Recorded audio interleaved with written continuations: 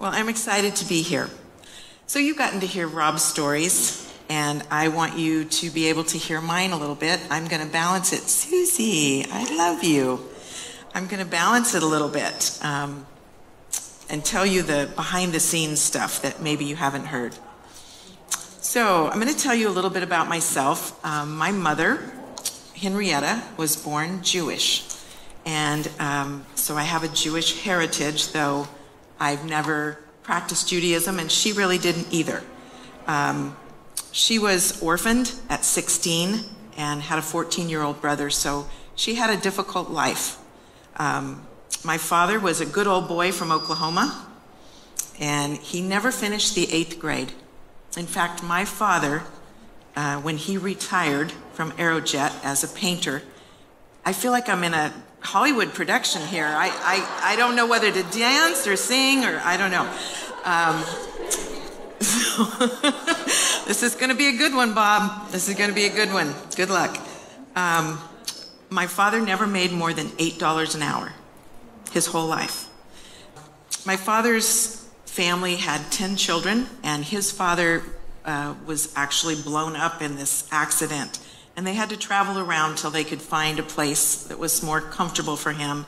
And so my father went to work to help support the family, and his father died when he was 16. So my parents had kind of rough upbringings, and my parents loved me very much, but my mother was bipolar, and we used to call it manic depressive, and she never took her medication correctly in her whole life. So it was, there was some difficult times, and I never felt like I did anything right. I didn't feel like I could please her, and that was a theme throughout my life. My family did not attend church. They were great people, but they didn't attend church, but a friend of theirs would pick me up and take me to church in their Cadillac every Sunday, the Carnahans. And I'm knowing myself, the first time I heard the gospel, I'm sure I asked Jesus to be my Savior. I can't remember back to a time that I didn't know him. Rob would say that he comes from a rugged family where love was not verbalized. His parents fought continually. They hated one another, and they asked Rob to choose, which he would not do. So Rob and I met in the 5th grade. We went to school together and church together. And he was quiet and reserved and athletic. He played lots of sports and was good in all of them. I was my cheerful self unless I was fighting with my mother. Then I was in tears. Rob quickly became as you know, he's a great teacher, and he became at 17, 18 years old, our teacher for our youth group. And one weekend, we went on a retreat, and we all split after the retreat, and Rob stayed and helped my mother, who was a chaperone, clean the cabin. And she came home and told me she'd found a man for me. And I didn't take her up on it till we were a senior in high school. We started dating as we were senior in high school, and we were married when Rob was 20, and Rob was 21 and I was 20. And the truth is, we really didn't know each other at all. I think he's told you before, when we took a personality test, when they rated us on expressive, I was a 98 and Rob was a 2. And that's kind of how our life was, just way worlds apart. The one thing that we both scored equally high on was anger. We both were angry. So we had one thing in common, and Rob's mother taught him, never trust a happy person. But he married me anyway, and it took him a few years to believe that I was not going to knowingly hurt him. I was involved in Campus Crusade and lots of Christian things, and somewhere along the line, I came to the conclusion that if you love the Lord, and your partner loved the Lord, God was just going to work it all out. And that marriage was going to be wonderful. Well, somewhere along the line, I think I was misinformed, because marriage was very difficult for us. Very difficult for us. We were brought up in a legalistic environment, And when God called Rob into the ministry, we taught what we knew. Legalism makes you look at the world through critical eyes, not only yourself, but others. And it's a trap. And it took us a long time. When we went to Pioneer Bible Church, our oldest daughter was 3 months old. And they passed her around like she was a pancake. They loved her. And she's going to be 50 next week. So we both love the Lord, Rob and I. We wanted to please him. We wanted to be married and be happy, but we didn't have a clue. I never had big career aspirations. Perhaps that's because my mother was a stay-at-home mom. But I just wanted to be a wife and a mother. And then I wanted to be a pastor's wife. That was what was on my heart. God blessed us with 4 amazing daughters, and as you can imagine, our thoughts on parenting were like this. Rob's parents had not expressed love to him, but only criticism. My mother was hard to please, and there was a lot of fighting and tears, so we were ill-equipped for relationships and parenting. What became my practice was that whenever I was upset, which was a lot, I read the Psalms, and I would just go to the next one and the next one. And Psalm 103 became my all-time favorite. The first line of that song is, "Bless the Lord, O my soul, and all that is within me, bless his holy name." I would cry out to Jesus in these times when it was so hard, and he gave me so much comfort. One time, we'd set up this lunch with this guy. I guess I'd set it up with Rob's friend, and he came, and it turned out Rob had a meeting, and it just was a mess, and I was crying, and I got to the psalm that said, "He'll have regard for your burnt offerings." And I knew, God's got my back. He's okay. So one day as I was reciting Psalm 103 to myself and telling the Lord how hard my life was, he said to me, it just says, "Bless the Lord." It doesn't say if things are good. It doesn't say if things are easy. It just says, "Bless the Lord." I want you to do that as an act of obedience, whether you're happy or sad. And that was really helpful to me.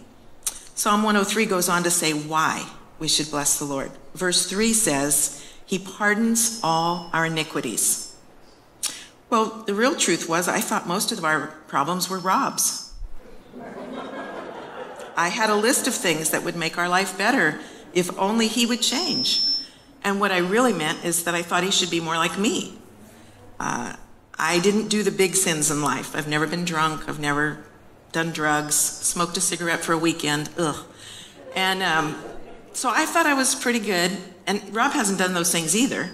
But God had to show me my pride, my self-righteousness. And some people sin in the depths, and some of us sin right here. And I was a right here kind of person. I was a very slow learner. Rob was very confused. He looked back at his home, and he was nothing like his parents.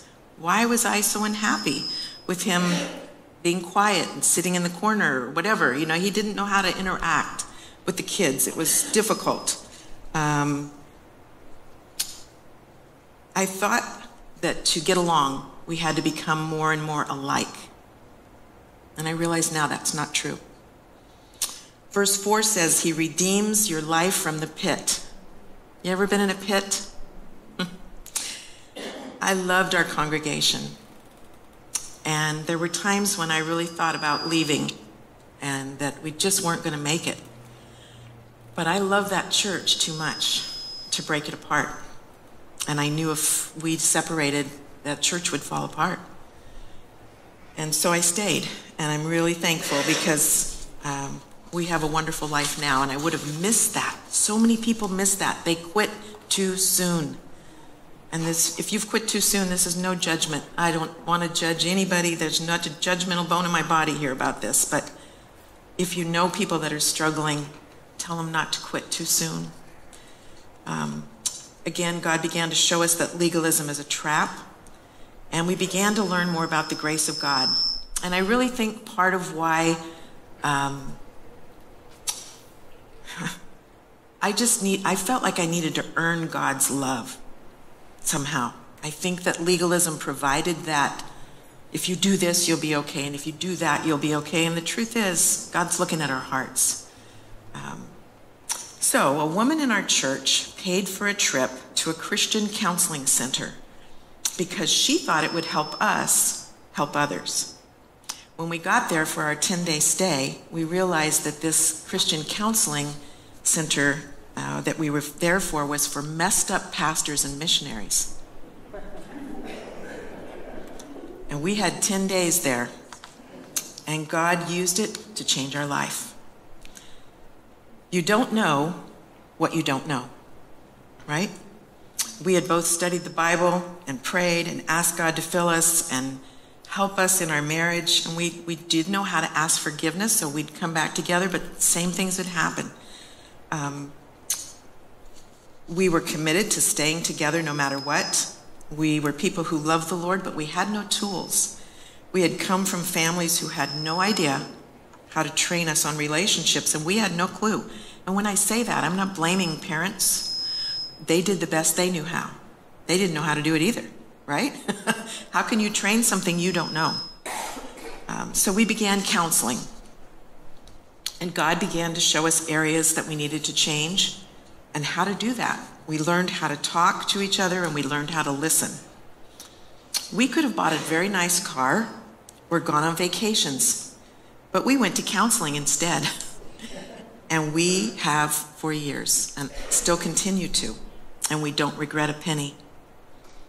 Some people left our church when they found out the pastor was going to counseling. You know, I've never quite understood that. If your heart had a problem, you'd go to the doctor, you'd get medicine, you'd do surgery. But if your mental health or your brain needs help, all of a sudden, just read the Bible and pray.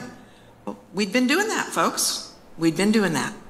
We needed some extra tools. And I'm glad that in this day and age, I know there's a lot of abuse and a lot of craziness, but at least we're focusing a little bit on our mental health and saying that it's okay to do that. The deepest pit experience for me happened within about 6 to 8 weeks. We were in Southern California with our oldest daughter, Mary Beth, who was having her first child. It was not my first grandchild, but it was her first child. My daughter, Esther, called the hospital the next morning when we went in to see this baby, and I could hear from across the room, I could hear my daughter sobbing, and I knew my mother had died. I just knew she was gone. I decided to stay that week with my daughter as I had planned, and my husband went home, and he and my daughters started the process rolling for my mother's funeral. Well, my daughter Esther, who had picked her up, went to pick up my mom and found her, was 5.5 months pregnant. And when she went to her next appointment, there was no heartbeat. So they wanted her to continue. They said the baby, she would go ahead and give birth. And so I was in the delivery room with her and Johnny when baby Jesse was born. And then my dad died. And that was a pit, my friends. My dad was in a rest home. He hadn't spoken in over a year. But just the bang, bang, bang of it was a lot. I'd never experienced depression. I'm a pretty I wake up happy. I could always pull myself up by my bootstraps. I never had to worry about that. But I couldn't this time. And I learned a little tiny bit of what some of you face on a regular basis with depression. And it's, may God have compassion on us with that depression. The second pit experience that God led me through involved mentoring a younger mom that was very needy and very messed up. And I remember God pointing her out to me and asking me to mentor her. And I was glad to do that, and I put my whole heart into it, and I fell in love with her.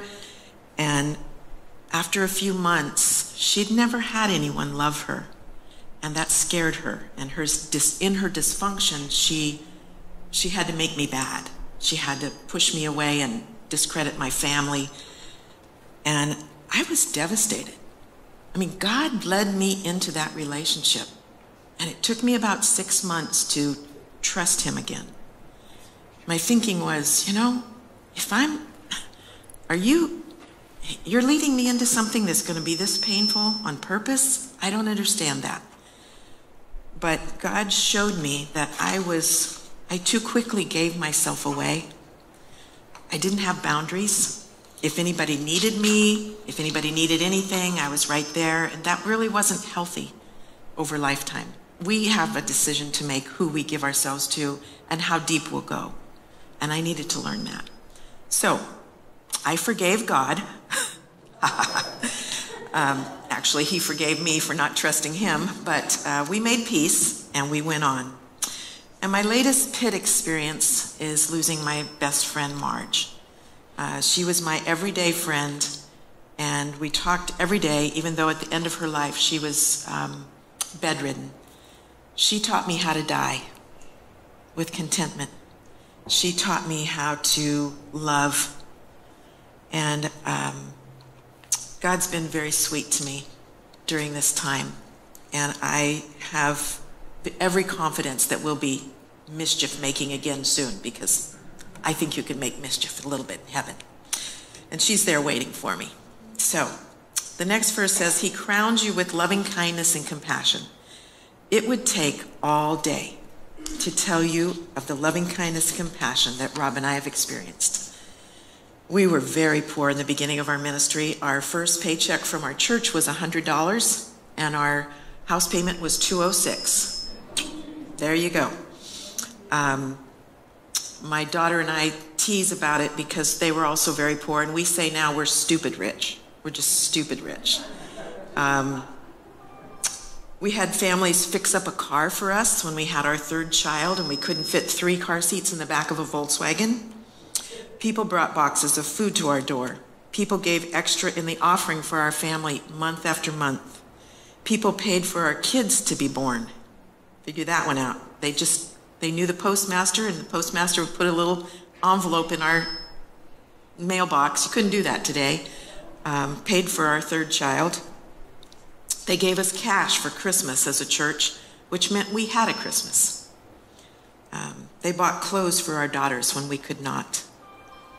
One time when our church was small, there was a gentleman who became a Christian around our age in the early 70s, and he wanted to be baptized. And it was fall, it was cold, and we didn't have a baptismal, so they went to the river. And Rob said, I think it'd be really good after the baptism if everybody could come back to our house and have a little bit to eat and warm up by the fire. And so I went and opened the pantry, and it was pretty bare. But someone had just given me a lug of pears, and I had some flour and sugar, so I made pear cobbler. And everybody was warm and filled. And there was a rather wealthy lady that, as she was leaving, said, I left a little something as a thank you on your refrigerator, on the top of your refrigerator. Well, my first thought was, oh my gosh, when was the last time I cleaned the top of my refrigerator? Right, women? Right? You know, ladies, yeah. I mean, being short, I didn't see it. Out of sight, out of mind. So, sure enough, I felt up there, and amongst the dirt, there was a $5 bill. And that kept us in macaroni and cheese for the next week. And we were good. Now, Rob is a very intelligent person. He's a diligent worker, and he could have made a lot of money. I can't make it through this part. But neither of us wanted that. Neither of us wanted money over what God had called us to. I was in the career I wanted. I was a wife and a mother and a pastor's wife. Okay, verse 8 through 14 says that the Lord is compassionate and gracious, slow to anger, and abounding in loving kindness. He has not dealt with us according to our sins, nor rewarded us according to our iniquities. For as high as the heavens are above the earth, so great is his loving kindness toward us who fear him. As far as the east is from the west, I don't know my east from my west, so far has he removed our transgressions from us. Just as a father has compassion on his children, so the Lord has compassion on those who fear him. For he himself knows our frame. He is mindful we are but dust. I was rehearsing that to my granddaughter, and she said, "Grammy, what's butt dust?" Oh, I love my grandchildren. We have 9 grandchildren and a grandson-in-law. We are truly blessed. One turning point in our relationship was the book Love and Respect by Eggridge. I was finally able to understand what Rob thought respect meant, which was not at all what I thought it meant or what I was trying to show. And little by little, through many tears and much talking, we have come to better understand each other and to be happily married. God began to show me that to be happily married did not mean that we agreed on everything. In fact, in a recent podcast I listened to, they said that 69% of the things that married couples hassle about cannot be, they'll never be in agreement about it. We'll always look at those things differently. It's how we learn to compromise. It's how we learn to respect each other in our differences. And that, I wish I'd have known that 50 years ago, darn it. But, so I began to respect the person Rob is, the way he's different from me, and to learn from the way he looked at the world.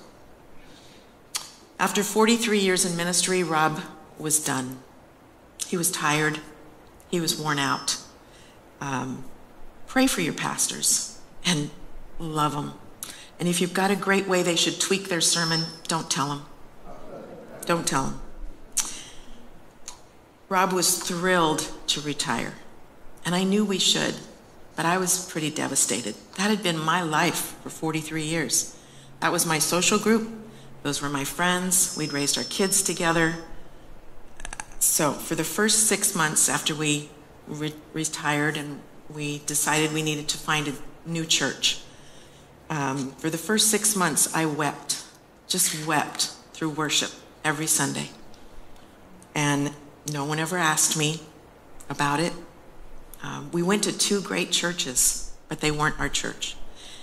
And I didn't realize for me how much worship was, horizontal and vertical. I worshiped with the people as well as worshiped God.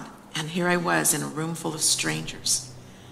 Oh, I hated it. But God had to remind me that He'd come with me, and I could still worship Him in a room full of strangers. And so I did. I learned to. Fortunately, we only moved 45 minutes away, and so I still had friends there. And our daughter wanted to move down to the Ponderosa School District. And that's a hard place to find property and a home to get into. And so we both sold our homes and we bought this piece of property on the corner of Maverick Road in Ponderosa. And my son-in-law is an amazing contractor. He's fast. He's good. My husband and my daughter worked alongside him, and they built 2 houses in a year. And we are blessed. I never dreamed at this age that I would have a new home that was an open concept. My little kitchen in Somerset, you could only be in the kitchen and you couldn't see anybody else or anything else. This is so wonderful. And we love our home. We're 15 minutes from Costco.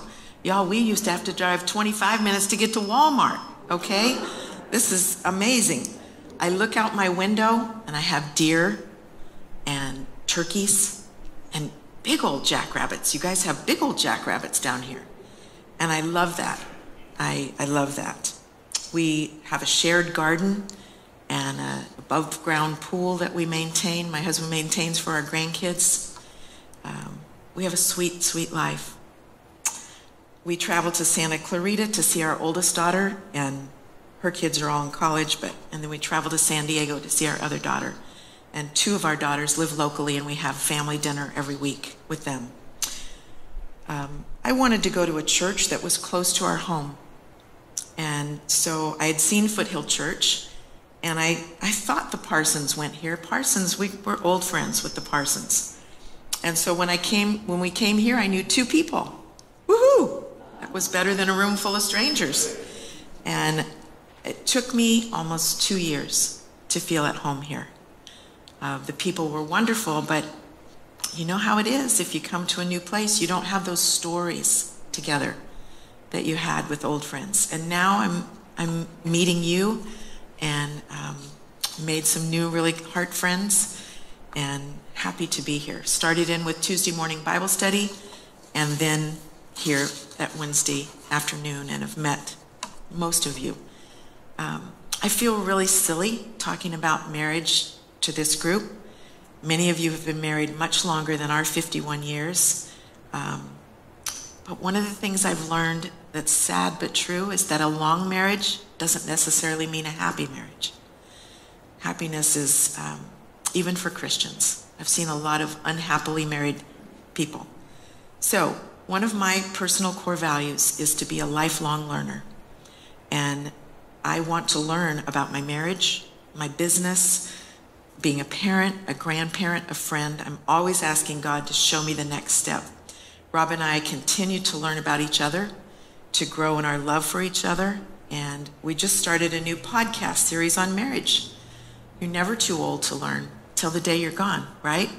So, and for those of you that have lost your mate, I hope this wasn't too painful. I didn't think about that till I got in this room, and I just can't imagine what it's been like to lose a mate. I'm not looking forward to it. And I'll be knocking on your doors when that happens. Unless I go first. I won't be knocking. I know. He'll just say he's fine and just leave him alone. It's okay. I realized a while ago that getting older